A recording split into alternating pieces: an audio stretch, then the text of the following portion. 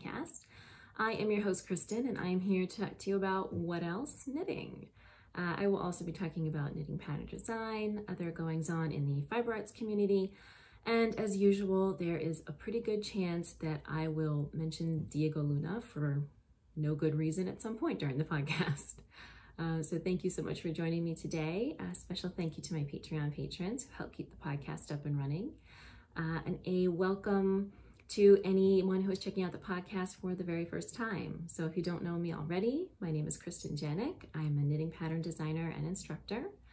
I live in the Maryland suburbs of Washington, D.C. with my husband and 2 little boys and 1 grumpy cat and 2 carnival fish that won't die.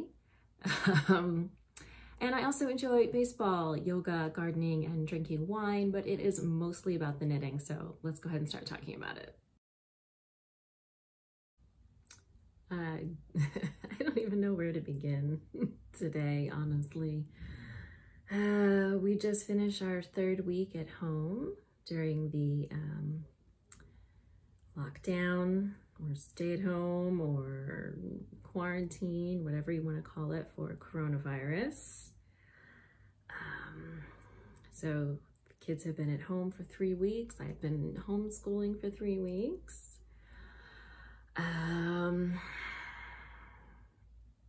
New York City and Pennsylvania and Virginia have all announced that they are going to keep their schools closed through the end of the school year. I suspect Maryland is not going to be far behind.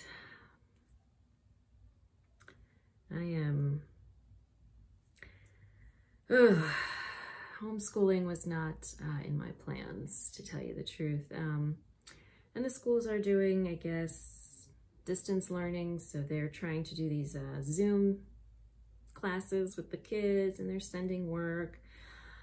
But it is still a lot for me to do on my end to coordinate because my kids aren't really old enough to be self-directed. I still gotta get them set up and encourage them to pay attention, especially the little one. If there is anything more pointless than a Zoom class for pre-kindergarten, I don't know what it is. It's a little bit ridiculous. The little one, though, is the one I'm most worried about because we don't have his placement for kindergarten yet. He's supposed to start kindergarten in the fall. He has some developmental delays and behavioral issues, so they were still kind of evaluating him to see where he would fit best for kindergarten, and that's kind of up in the air now. He had been doing much better in pre-K with his behavior, but you know, that's the thing I can't really do at home. I can keep up with the academic work at home.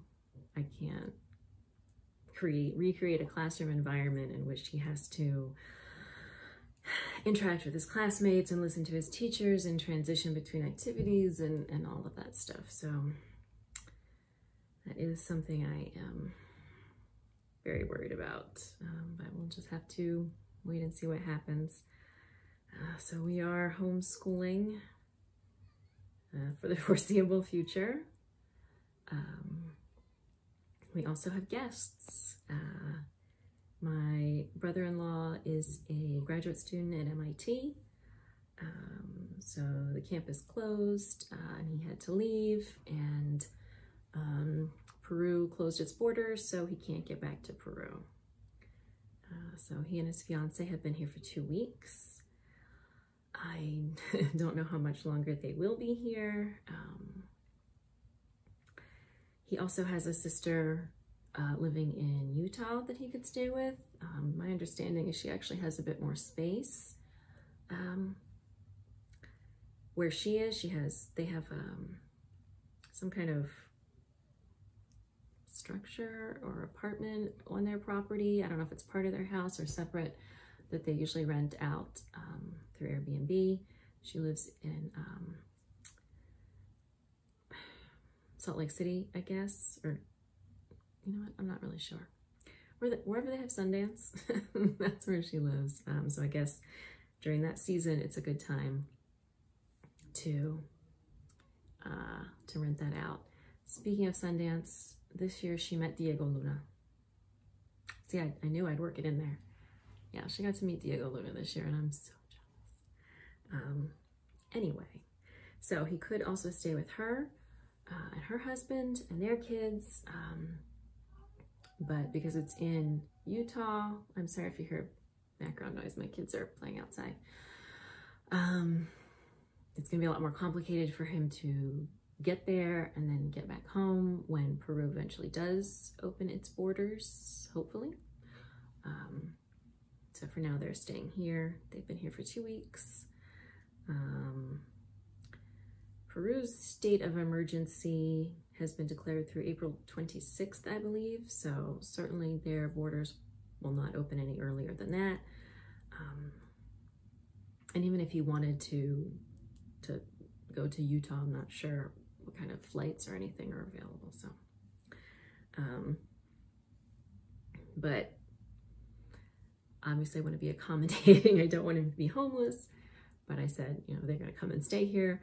That's absolutely fine, but they're not going to go back and forth. So if he's here and then he decides to go to Utah, I don't want them coming back and bringing all kinds of airplane germs and things around my kids.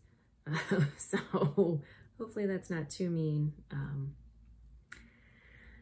And we are just trying to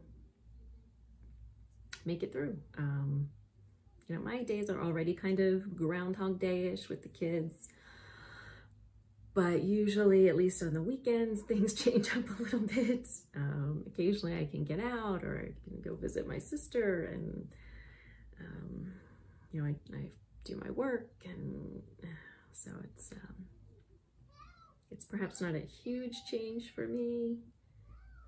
There's my child yelling about a bee. But having so many people in the house, I'm definitely an introvert in that I think I need more time alone than most people to kind of recharge. And there's really no alone time anymore. You know, sometimes like right now I'm in my studio by myself recording, but I can still hear everybody running around and hear the kids screaming, and it's not the same. There's really just there's no peace and quiet anymore, unless I am actively sleeping. And even then, Ollie has been getting up at night and waking us up, and it's like he wakes up and he's not like crying or anything, but he doesn't want to go back to sleep. He wants to be entertained, so it's certainly a struggle. I imagine we're all struggling now, though, but we are so far very healthy, and we have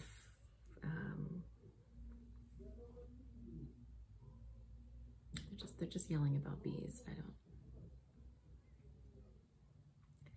Anyway. We have enough food, and so far we haven't run out of toilet paper. So, you know, certainly things could be worse, but it is definitely getting challenging. So wherever you guys are, I hope you are all healthy and safe and staying home. And hopefully we will start seeing some more progress. I know, you know, the stay-at-home orders appear to be doing what they're intended to do, keeping the virus from spreading quickly and overwhelming the healthcare system. But that said, we don't want to stop this sort of social distancing too early. We don't want to get too cocky. We need to keep doing what we can to make sure that things don't get out of hand. So, as I said, I hope you are all safe and healthy and not going too stir crazy, and maybe even able to get a little bit of quiet time occasionally. But let's start talking about something a little more fun, some knitting. So I am excited to share that I have a pattern drop in this episode, and that is the Hairspray and Radio shawl slash schlank. I think I did that last episode too. Slash schlanket, which is a great big cozy worsted weight shawl. So I'm going to pop a few nice photos in here.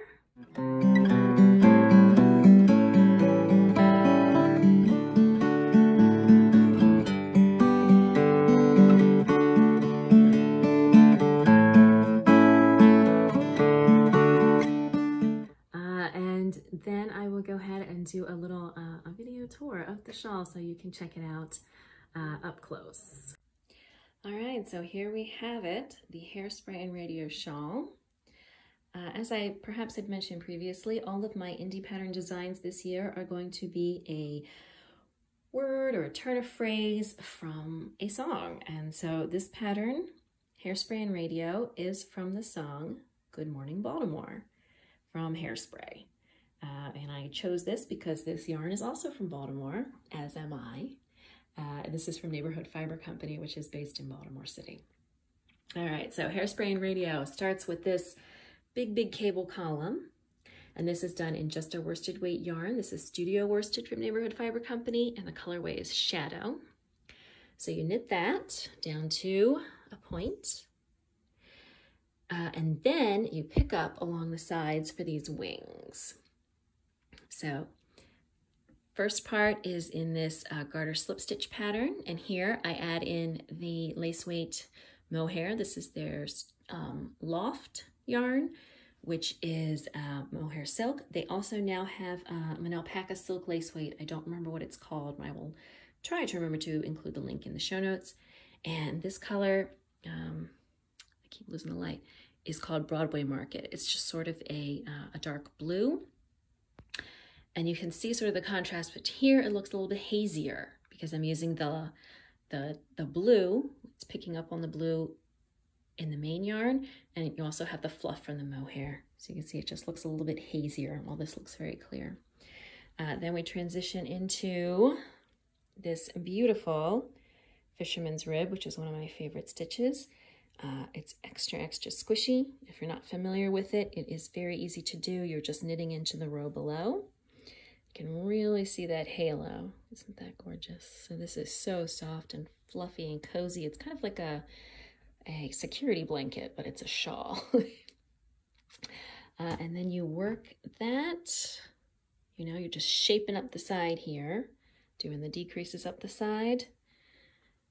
And then we finish up with just some twisted rib to a point. And for the twisted rib, I dropped the lace weight yarn, so you can again see sort of that contrast between not only the stitch patterns, but the clarity of the color.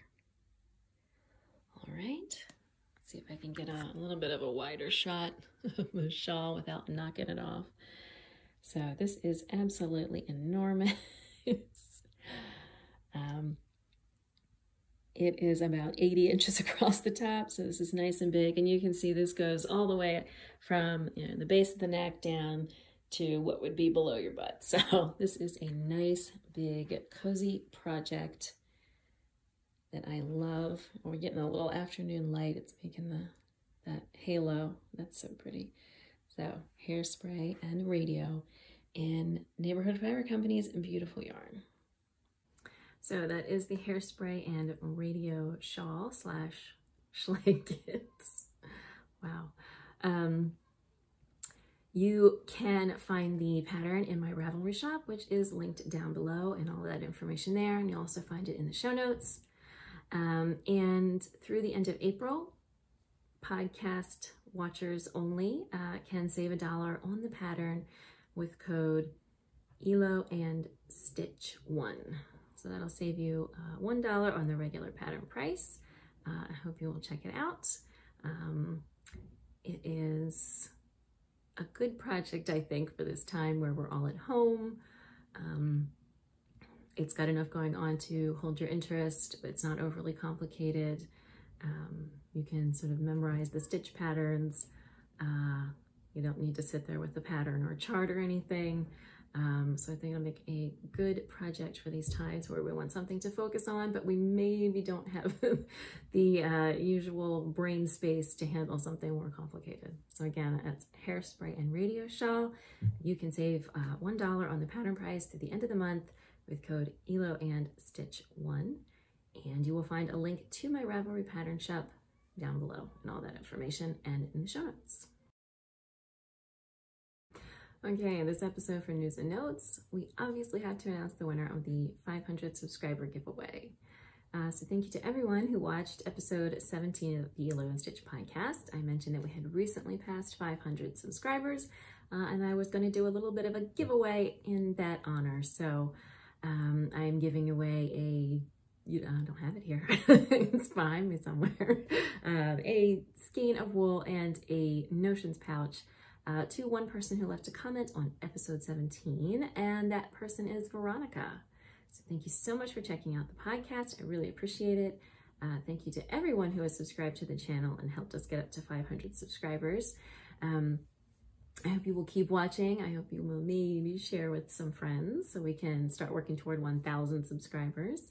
And Veronica, if you can leave a comment below this episode and let me know, your Ravelry ID or your Instagram ID or wherever you prefer to receive messages, and then I will get in touch that way. Since as far as I know, there is no messaging function on YouTube. So again, thank you all so much, and I hope very soon we will be having that 1,000 subscriber giveaway.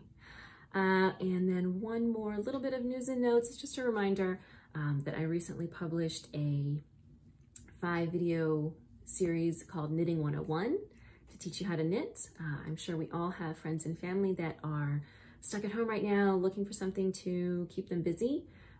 So if you know of anybody who is looking to learn to knit, please send them my way. All right, of course, we're not allowed to leave the house, but yarn keeps making its way into my home. I don't know why. It's just, the yarn finds me. So I have a couple of stash flashes for you.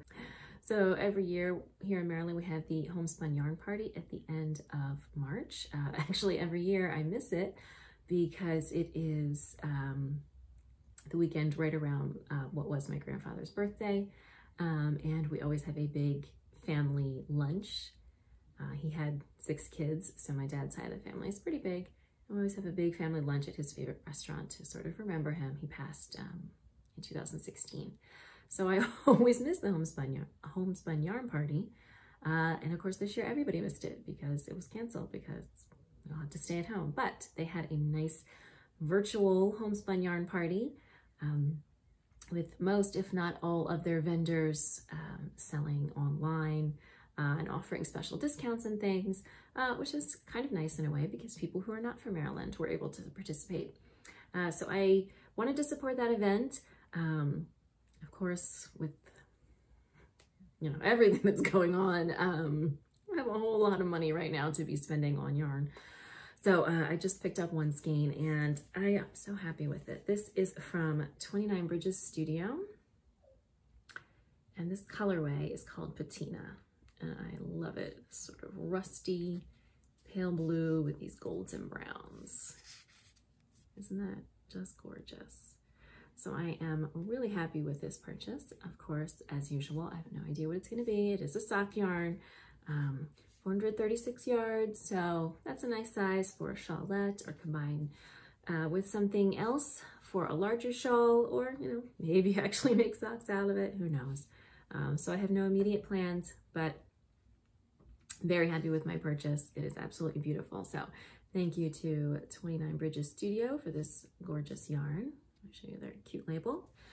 And all of the vendors for Homespun Yarn Party, so sorry you missed out on your event, but it was really nice of all of you to sort of do the virtual event. And I hope as this stay-at-home order continues, all of the dyers are able to continue to participate in these kind of online events so that they don't lose business. I know this is such a tricky time for everybody, but I thought that was a really cute idea, and so I hope we'll keep seeing stuff like that. And then I got some yarn for an upcoming design. So this design actually is not going to be published until February 2021. So way, way ahead. I like, in some ways I like when publishers are so far ahead, because it usually gives me more time to do samples and things. On the other hand, sometimes, you know, it's really hard to be thinking about February 2021 when it's springtime here and the weather's getting nicer, sort of. But I do have yarn for an upcoming project for February 2021. So this is from Yarn Love, which I believe is a company that's been around for a while, but I don't think I've ever had a chance to use their yarn before. I'm not sure. And these, both of these colors are called Shiny Penny, but because the bases are different, you can see how different they look. So this one is, let's see, Merino Yak and Silk. And this is like a fingering weight yarn. Yeah, 100 grams, 420 yards, so that's a fingering weight.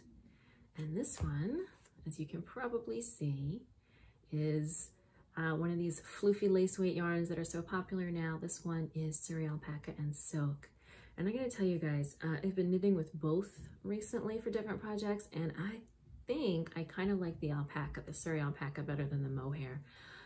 It's a little bit softer, which makes it a little bit less sticky. And they're both wonderful, and you know, some of the pros and cons for both of them kind of match. You know, they shed a lot, that's the same. You know, they're really soft, that's the same. But the mohair just seems a little bit stickier, so if you have to rip back, and we'll get to that, it's a little bit harder. I found it a little bit easier with the alpaca, and the alpaca is just a little bit softer.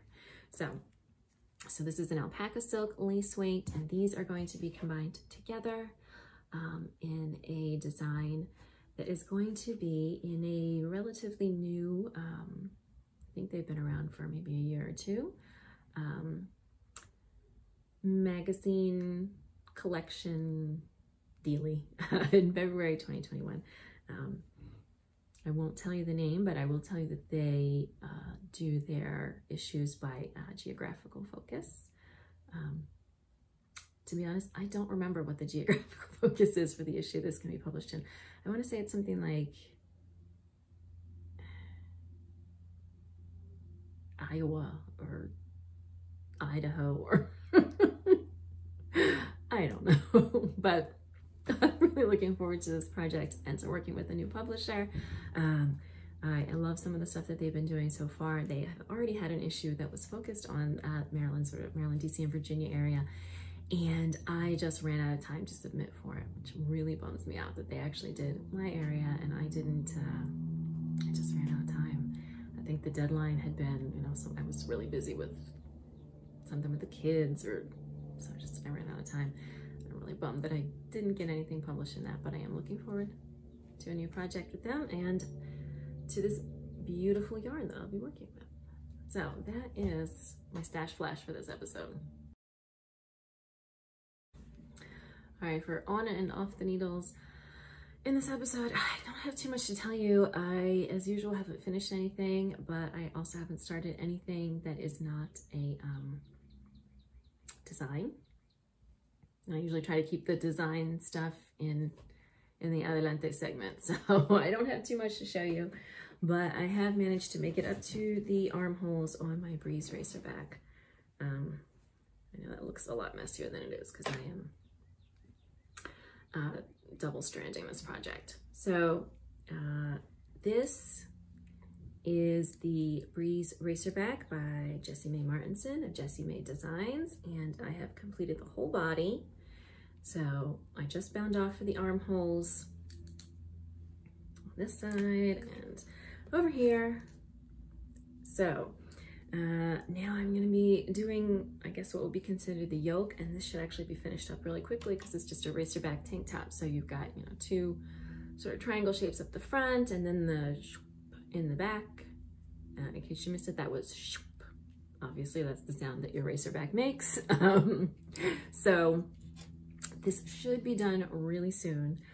I am kind of thinking I might finish it this we'll see. I'd really love to just get something off the needles. I don't know about you, but I've been feeling kind of about pretty much everything, but even knitting.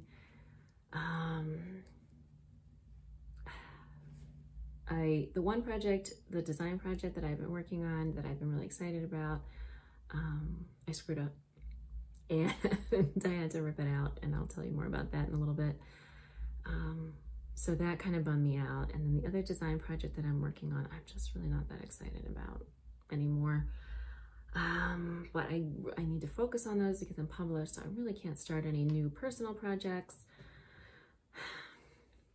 So I feel like if I could, get this finished up and maybe start wearing it, that would help. So I am, as I said, double stranding this. It calls for just a fingering weight, but I am using a fingering weight with a silk mohair lace weight. And these are my two colors. So this is Blue Raspberry Slopey. This is a single ply merino from Skinny Dipping. And this is the lace weight mohair silk from Little Fox Yarn Company, and it's either called Boy Blue or Blue Boy, one of the two. So they are just looking lovely together. This kind of blends right in, so it's just giving it some extra fuzz. I'm hoping this will really be like a nice, comfortable sort of lounge piece. Our weather is getting warmer, but it is still plenty cool enough that I should be able to get some wear from this. Even in the summertime in the air conditioning, I think even though it's a racer bag tank top, I'll probably still wear that some. So that is pretty much the only thing I have been working on. By the next episode, if it is not done and off my needles, you have permission to yell at me. And that is part of my Make 9 for 2020. It is the only project that I have started. Where does the time go? Like, I know a lot of people are bored being at home. Since I have 2 kids, I'm not bored. Like, there's always something to do. It's just not always something that I want to be doing. So, I kind of wish I was bored so I had more time for knitting and personal projects. But alas, that has not been the case so far. So that's all I have in this episode for On the Needles, Off the Needles. All right, so Adelante. This is usually upcoming designs that I'm going to show you sneak peeks of. So I have something that is really just getting started. Last fall, I published the Witchcraft hat, and I will pop a little photo in here.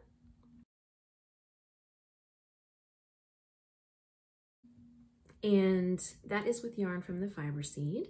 That was part of her Fiber Seed Swifties program. And she recently dyed up a new color that I thought was just gorgeous. It is called Andromeda. And let's look at this. It has everything, blues, purples, silvers, dark grays. It's just such a gorgeous color. Lighting in here is not great today. Maybe I should have started recording earlier. Live and learn. So this is just such a beautiful color, and I saw it and I was like, I would love to maybe make a kind of follow-up pattern using this color. So I talked to her and she picked out a complementary color. I can't remember off the top of my head what this is called, but I will put it in the show notes. Obviously they go together very well, and like the colors that I used for the Witchcraft hat, they kind of will fade in and out because this matches one of the colors in here. So it's not a super stark contrast. You kind of get like a blurring that it kind of looks like it's coming in and out. So having done the hat, I thought, socks, we need socks. That'll be perfect. So I have started working on them. It's going to be hard to see. The pattern is, I think, going to stand out much more once it gets going. I've only done one repeat, and it definitely needs blocking because the pattern uses slip stitches.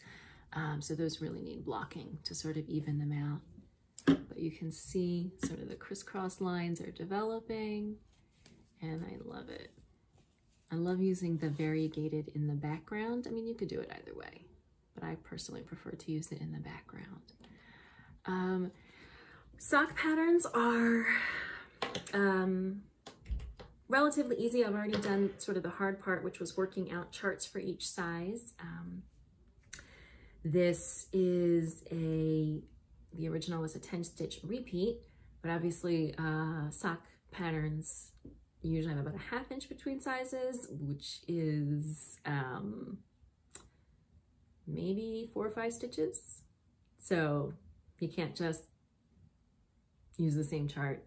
Otherwise you would only have sizes that were 10 stitches difference. And that would not, you know, you'd have like a 7, an 8 1/4, you know, 9 1/2, things like that. And most sock patterns, they're usually going to give you sizes that are about a 1/2 inch apart. So I did the biggest bit of work, which was creating the charts for the different sizes. And the pattern is pretty much ready to go. So I am going to be putting it, that's my son. He thinks he's singing. No matter what I say, I'm like, could you please sing a song with actual words and not just da da da da, but no. So apologies. The pattern is pretty much ready to go, so I'm going to be putting out a call for testing. So you will be able to find that on my Instagram. If you are looking for it, you can also sign up for my test knitting newsletter at mediaparawana.com/testknitting. And I will obviously include a link to that in the show notes as well. If you are interested in testing this or, you know, any other upcoming pattern, this one is going to take to coordinating somewhat contrasting skeins of sock yarn. So hoping to get that out. As I said, the pattern itself is pretty much done because I can use previous sock patterns that I have done and, you know, tweak the numbers a little bit for slight differences in gauge and things like that. But for the most part, I can reuse a previous pattern and start with that as my base, so it takes a little bit less work. And that is going to be, hopefully the pattern will be coming out in May, and when I put the call for testers, may have even gone up by the time I publish this, you'll just be committing to finish 1 sock. I mean, presumably at some point you will want to finish 2, but I'm only going to ask you to do 1 in order to provide feedback for the pattern. So that is in the works. And then this one I'm really excited about, and I think I had shown you a little bit in the last episode. It would probably really help me out if I watched my previous episode so I could remember what I already told you. I keep forgetting. This is just a cowl project that jumped on the needles. I was playing with this idea of doing 2-color brioche, not with necessarily 2 colors, but with 1 color single-stranded and a second color, I hate air quotes, a second color that is the original strand plus a strand of the lace weight floofy, you know, mohair or alpaca. So I was playing with that with the cowl pattern, and it has already come off my needles. It was such a quick project and I'm really excited about it. So this is the finished cowl. This is completely reversible. It uses 2-color brioche. So it starts from a tubular cast on, which is not absolutely necessary, but I love it. I love the neat edge. And then just a little bit of twisted rib. Then you do the 2-color brioche. So with this side facing out, this is the double-stranded with the alpaca sort of as the main color. And then it finishes up with just a couple of inches of ribbing that creates a collar that you could fold over. And that's really simple. And then on the other side, same deal, but you pick up an extra layer using that fuzzy alpaca or merino or mohair silk and create a different collar at the top that you can fold up or down. So this is the side with, you can see that the main color is the single strand, and the alpaca is kind of in the background, just giving it a little extra fuzz. So you can wear it with this, you know, collar up, which in these times we're supposed to be covering our faces. I know a mask is ideal. Masks aren't widely available, and I don't know, it's got to be better than nothing, especially since it's double layered. So you could fold that down, sorry, Baltimore O's. So you could fold it down, so you just have sort of this extra snuggly collar, and it's the ribbing, or you can have it up and have, you know, that pretty layer, or you can wear it completely the other way. And you can see on this side, really, it's not two colors, but it really does look like it. So again, you can wear it up, or you can fold the collar down, and then you get this pretty layer of alpaca showing on the outside. So this, except for, you know, this bit at the bottom, this is completely double layered because brioche is like a double layer as well. And then you have this double layered little collar at the top. I'm loving this project. This is going to be published later this month. This is called the Love Lies Waiting cowl. I have a couple of testers going right now. This is such an easy project if you know how to do two-color brioche. But even if you don't, this is a good project to learn on because there's no shaping, increasing, decreasing, or anything. You're just knitting straight. And I believe, have a tutorial on two-color brioche worked in the round here on my YouTube channel, so you could check that out as well. To create this, there's no seaming, so to create this second layer, I did the ribbing first, then I turned it with this side and picked up stitches along that round.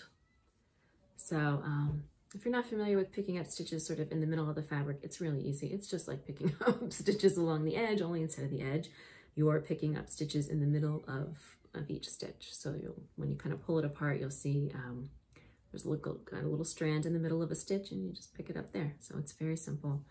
I finished it with the Jenny Surprisingly Stretchy Bind Off, so it was nice and stretchy and can fold down. That was a better down. And you, on the round before the bind off, you knit the lace weight layer to get stitches together with the ribbed layer stitches. So that, again, there's no seaming, you're knitting them together so that they are joined. I'm really happy with this project. It was so warm and cozy, and maybe it's not the best time of the year for that, but you know, sometimes things just pop up in your brain, and I was definitely not going to wait until winter for this one because I just think this is a really cute project. So this uses a DK weight yarn and then a coordinating or contrasting, however you like, skein of either the mohair silk or the Surrey alpaca silk. I used Chelsea Luck's Dream, but I checked out her website and it doesn't seem like she has it anymore. But there are plenty of other yarn companies that do. And I just showed you one before, the Yarn Love. So lots of places to get that. And it's about 225 yards of each. The DK weight I used is Little Skein in the Big Wool, her Merino DK, and that is 230 yards, and I had some left over. So you could probably stash dye for at least the DK if you have not been stocking up on the lace weight like so many of us have. But I'm really happy with this project, and I hope you guys are going to like the pattern. You can look for it in a couple of weeks toward the end of April. I will have that out. I just need to let my testers do their thing and then take some photos. So that's what I've got this month for Adelante. All right, so I don't do me and my bright ideas too often, fortunately, but I do have to do it in this episode. This is where I tell you about I have screwed something up royally, and I have definitely screwed something up royally this month. I have been working on the sleeveless top design with the Fiber for the People yarn. Taylor dyed 2 custom colorways for me for this project. I've been so excited about it. And I had finished the sample up to the armholes, and then I put it on the dress form, and it was huge. So this is a sleeveless top, so it should have some negative ease at the bust, just to make sure it's not kind of sticking out of the armholes and things. You want it to be close fitting at the bust, but then it has the pleat in the front, so it sort of moves out into an A-line shape. And I had on my dress form at least 4 extra inches at the bust. It was supposed to be negative ease, and I had so much extra fabric, and then I tried it on myself and the same thing. So I went back to my swatch, which I believe is here. Here it is. And as you can perhaps see, if you're familiar with this technique, I did swatching flat in the round, which means rather than cast on in the round, I worked the swatch flat but carried the yarn behind so that I was knitting every row to mimic the stockinette in the round. And this method has not failed me in the past, but apparently it has this time. So my gauge here was about 5.5 stitches to the inch. And my gauge on the sample was 5 stitches to the inch, and that's unblocked. This is blocked. So usually when you block, your gauge is may not loosen up at all, might loosen up a little bit. Really, really unlikely to tighten up unless you are pulling downward dramatically. So my gauge failed me, and this is my fault because I didn't do what I always tell my students to do, which is to continue to check your gauge while your project is on the needles. It's not going to match your swatch gauge exactly because your swatch is blocked and your project is not, but if there's a dramatic difference, you'll know that something is off, and I didn't do that, and I certainly should have. So pulled the whole thing out. I had to start totally over. And again, as I was talking about earlier, I find the mohair yarn very sticky, obviously. And this, the fingering weight yarn I'm using for this project is also, has a little bit of mohair in it, so it is also sticky. And I was really worried about pulling it out, that I was going to get tangled into a mess and I was going to lose the yarn. So I wound it directly from the sample onto the ball winder, and that worked really well. I didn't lose any yarn. It's all in this nice cake, and now it's all, you know, just together, so I don't have to keep wrangling 2 balls of yarn. It's all together in here, but I had to start that project completely over. I was originally hoping to publish at the end of April. That is definitely not going to happen. I think I can get back on track somewhat quickly because it is mostly stockinette. What's really standing out for the project is the yarn and the pleat in the front. But it's still, you know, a fair bit of work to get done before I am even back to where I was before. I was about 2/3 done. And now I have to start completely over. So, yeah. Me and my bright ideas. Keep checking your gauge on the needles. I'm not saying you have to be obsessive about it, but as you're working, you know, every few days, weeks, check. Make sure that you're, you know, in the ballpark. And remembering that blocking is probably going to loosen your gauge, not tighten it. So, there you have it. A giant screw up for this episode. Thank you all so much for joining me for episode 18 of the Hilo and Stitch podcast. Links to everything that I've talked about in this episode can be found in the show notes at medioperuana.com/Hilo and Stitch. You can also find links to my social media, my pattern shop, and those basic things right down below. A special thank you to my Patreon patrons for helping me keep this podcast up and running. If you are interested in supporting Media Peruana Designs and the Hilo and Stitch podcast and finding out about all of the freebies and perks and outtakes and bonuses that you get as a patron, you can find more information at patreon.com/Media Peruana.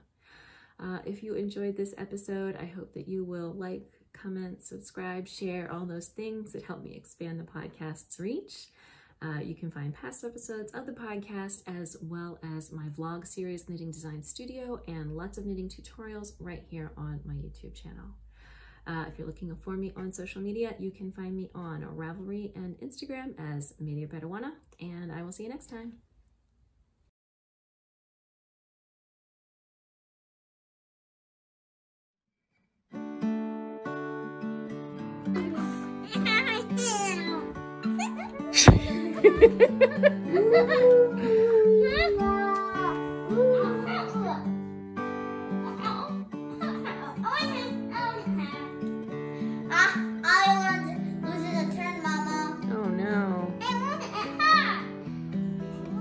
Like we got bubbles on the top, we got bubbles on the side, put it back in. Honey, I'm aware of them.